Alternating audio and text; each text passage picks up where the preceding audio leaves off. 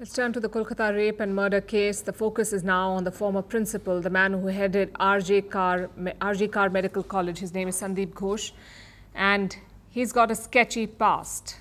Perhaps that's why the CBI is on to him.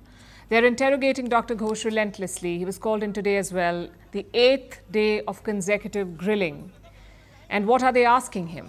Mostly about his actions leading up to the rape and murder.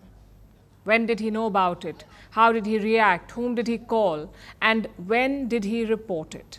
As far as we know, Ghosh was not physically involved in the crime, but his past is quite suspicious.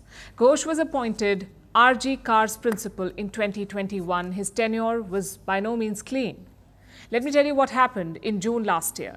Ghosh was accused of corruption, that too by one of his colleagues at the medical college. Apparently, he was illegally selling biomedical waste, even misusing pandemic funds. So an inquiry was initiated by the state government and Ghosh was transferred from RG Kar College to Murshidabad Medical College. But 15 days later, he was back. And the inquiry? Its findings were never published. The same thing happened in September 2023. Trainee doctors accused Ghosh of corruption. He was again shuttled to Murshidabad, but 1 month later, he was back. Does any of this sound fishy to you? Well, it should. The same principal was accused of corruption twice. Both times he was transferred and both times he was reinstated. Almost sounds like someone is protecting him. The same thing happened after this month's rape and murder. Dr. Ghosh offered his resignation, but the state government rejected it. Instead, they shuttled him to another college. Only on Wednesday did they cancel that transfer. Imagine that, 13 days after the crime, this is what has happened. Even the Supreme Court is asking why. After the principal resigns from this medical college, he's sent to another hospital. He's appointed as a principal of another college? Immediately. He doesn't resign. But anyway, be that at the least, his conduct is under scrutiny, and he's appointed as a principal somewhere else. The principal's role is important here. He headed the college when the crime happened, so he should have filed the FIR. But as we know, there was a delay. The FIR was filed 14 hours after the body was discovered, and that too by the victim's father, not the principal. The question is why? We may get the answer soon because the CBI is conducting a lie detector test on Dr. Ghosh. A Kolkata court has given them permission. So we should have clarity soon. But from everything we've heard, one thing is clear. Ghosh is not your straightforward principal. He ran the college as he saw fit. Look at what his co-workers have said, that he used to illegally sell unclaimed dead bodies, illegally sold biomedical waste, failed students on purpose, took a 20% cut on college tenders and took money for allocating hostel rooms. Frankly, it doesn't sound like a principal, it sounds like a mafia boss. Did the state government not know about this? Let me show you a new report. It says Chief Minister Mamata Banerjee sent a personal letter to Dr. Ghosh. She wished him on his birthday in 2022. Apparently, he was on the Chief Minister's good books. Not a good look, is it? But that's not her only worry at the moment. Reports say her party is divided on this issue. That's the TMC or the Trinamool Congress. That's her party. On one side is Mamata Banerjee. On the other is her number 2 and nephew, Abhishek Banerjee. Last week, the Chief Minister took out a protest rally, but Abhishek Banerjee was absent. Reports say he is not happy with how this case was handled. And he is not alone.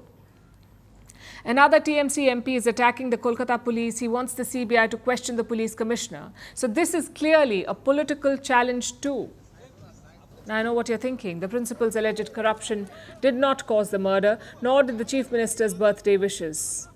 Well, we can't be sure at this point. The victim's friends say it is a possibility. They claim that she knew too much about the college mafia and maybe that led to her murder.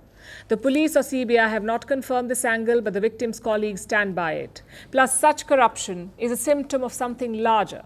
They expose institutional problems, problems in the way the college was run, and such institutional issues do contribute to crime.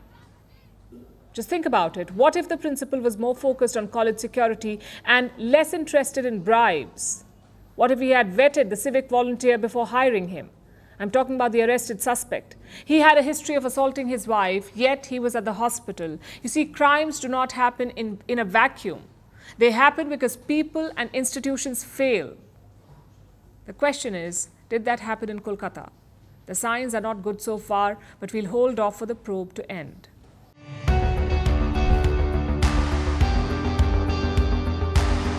Across continents, one powerful news source. Bringing you diverse perspectives on the issues that matter.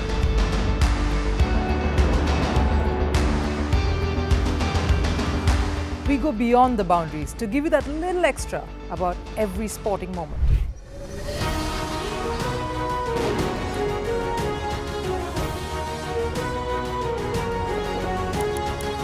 So thank you for making Firstpost 5 million strong. We're counting on your support, and you can trust us to bring you the news unfiltered and unvarnished.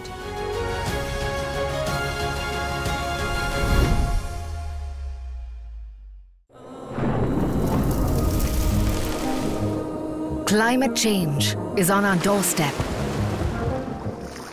It's time for a revolution to take root. And it starts with 1.4 billion Indians. It starts with one tree for humanity, one tree for Mother Earth, one tree for a future.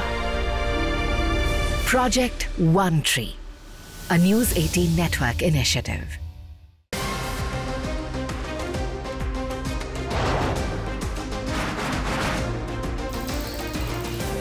On the today, the T20 World Cup bandwagon has moved across to the West Indies. What can you expect from this?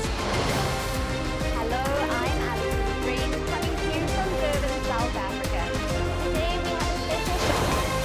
We start with a report on India's shifting nuclear posture. The first time since India officially became a nuclear power. Hello and welcome to Firstpost